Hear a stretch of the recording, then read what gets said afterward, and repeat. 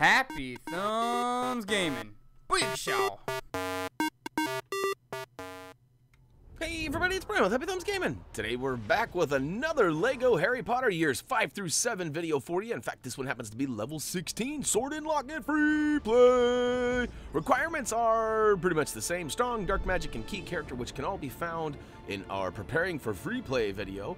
But we're going to go ahead and go a little, well, we're going to do a little ice fishing or a little bit of frosty swimming, depending on how you look at it.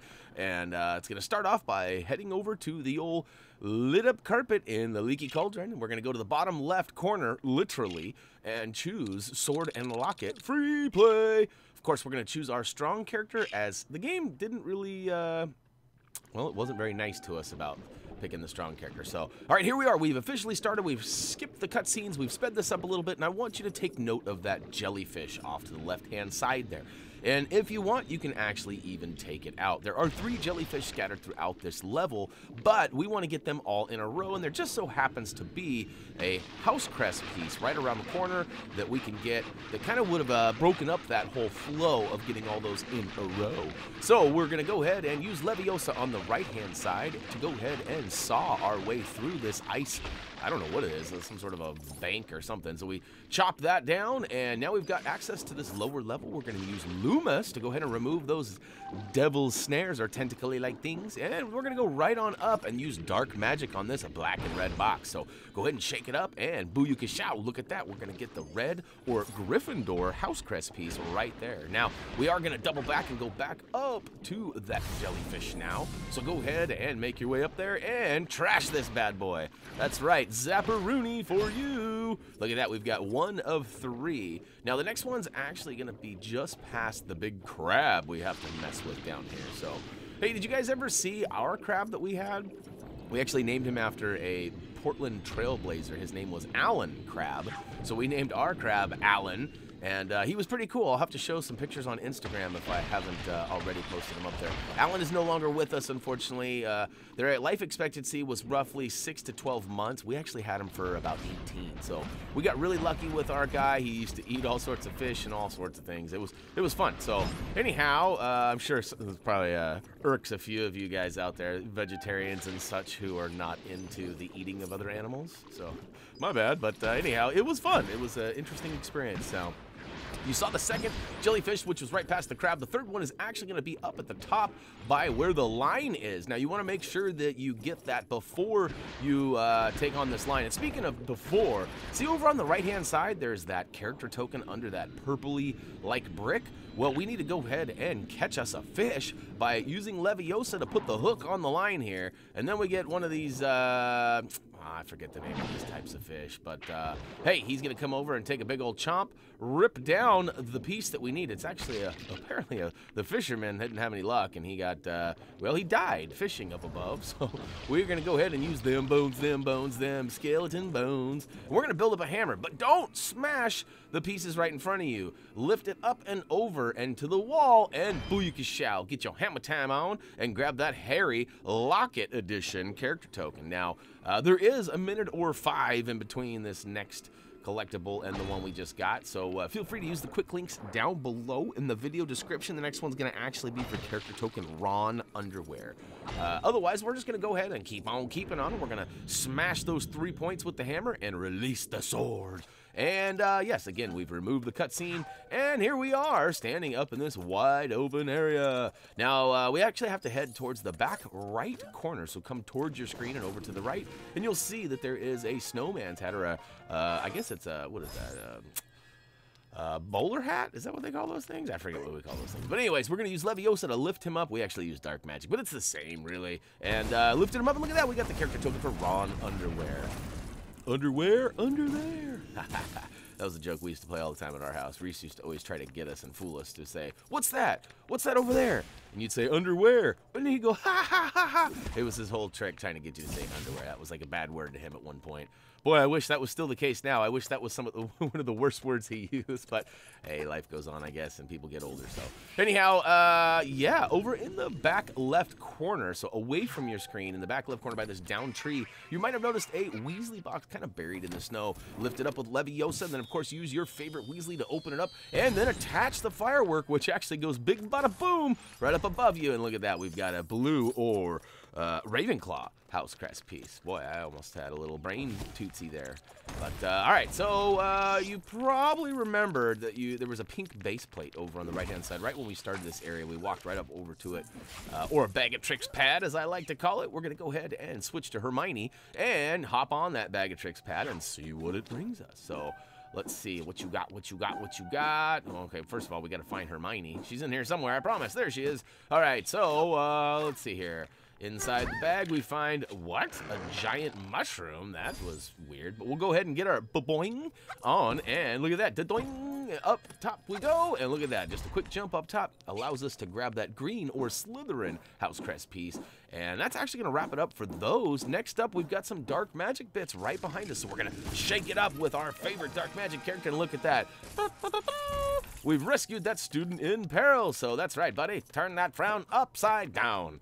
And before dropping down below, make sure you access some 3D gogglers in the old Quibbler dispenser there. And that's right, we're going to go ahead and use the Spectre Specs up top. There are 3 spots you need to use these goggles.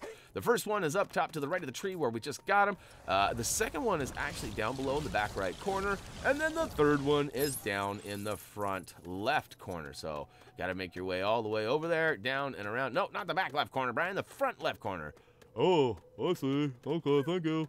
Now we're going to go ahead and make our way down there, and where's it at? There we go. Some glowing... Nope, those are the wrong glowing bricks. These are not the bricks you are looking for. These are the bricks you are looking for. All right, so we've built it up, and check it out. We've got ourselves a character token. That's right, it's Hermione in the gray coat. So, hey, guess what? Pat yourself on the back, as that is the last collectible for this level. Now, there's a lot of gameplay left. You're probably scratching your head going, Brian, why don't we just save and quit? Well, normally we would love to do that. Like if we were just playing for fun, that's how we would do it. We would hit the old options or start button depending on which controller you're yielding. And then we're going to go ahead and switch to the Return to the Leaky Cauldron and then choose the Save and Exit option. Now, if you missed that, you might have to play this level all over again. So that's one downside to using that option, is if you make a mistake, you might end up having to play it over again. But we're going to go ahead and finish this out as per usual. We know that some of you guys don't like to watch our story videos, and you just use these free play for not only how to beat the levels, but also how to find those collectibles. So we'll go ahead and finish it out, assuming that maybe you haven't finished it yet. But on the same note, you know, the story video, you can't get all these collectibles. You'd have to have certain characters that you have to beat the story to get. So look at me, I'm Grindelwald crazy right now. I got 2 of my 3 guys are Grindelwald, and look at that. So we've got both of these hats. We are the Mad Hatter now. The first one was up on the left side. We used the apparition point to get over there, and then we had to jump up onto this ledge and smash some things and grab the hat. The second one was actually over on the right. We had to use Defendo on a wall. That's right, the wall had red on it, and we had to carve out and get a little torch, which allowed us to melt some ice, which gave us the second hat. Place them both on the switch, and then it gives us the old, well, the secret language of Parcel Tongue.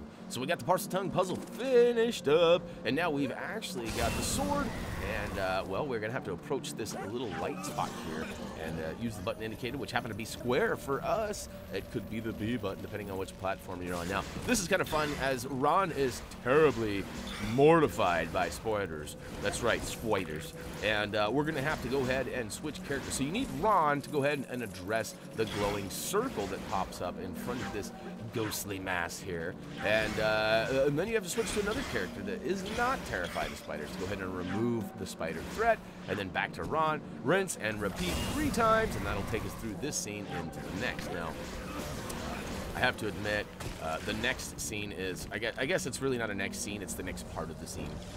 And I struggled miserably with this in story, and I'm going to continue that in free play. Now, I have to admit, you know, I understand what needs to be done here, but at the same time, clearly my method on how to do it is not well, at the top of the list, because as it would appear, there's a bunch of bricks. We have to build these bricks up into this crazy, like, it's like a flower fan is basically what it is. And we have to use this fan to blow away these little ghost entities that are floating around. I'm sure there's a real name for them. I apologize. I don't know. I think it's, I want to say it's one of the Voldemort, it's Voldemort through the Horcrux, if I remember correctly, but I probably don't. I probably totally messed that up.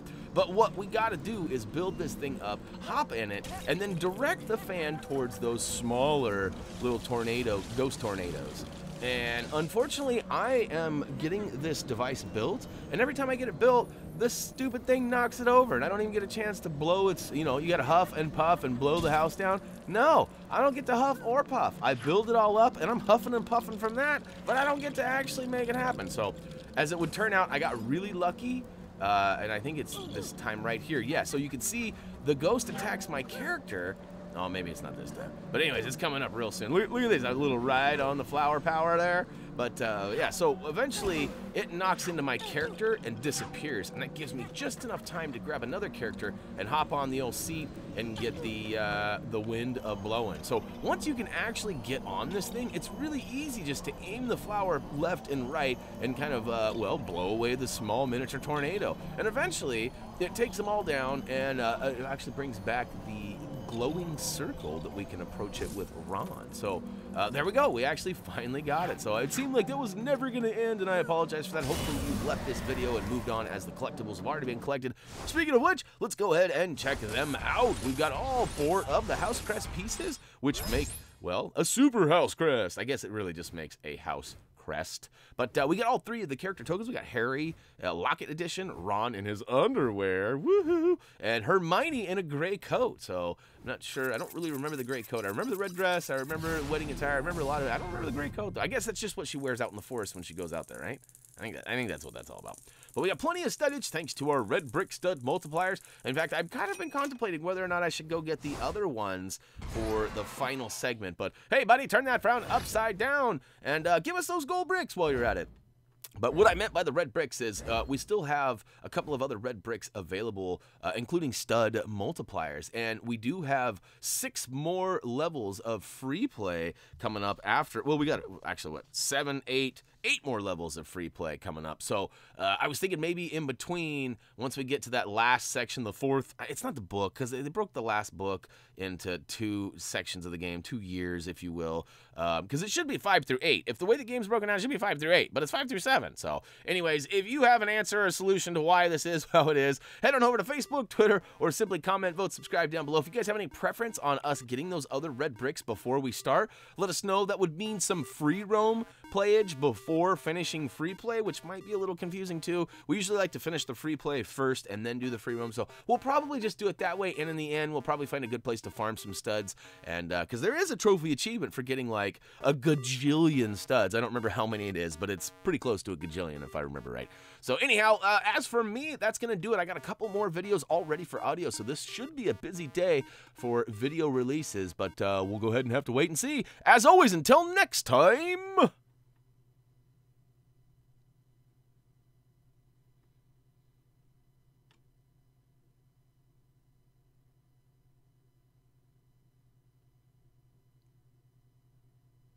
Psst.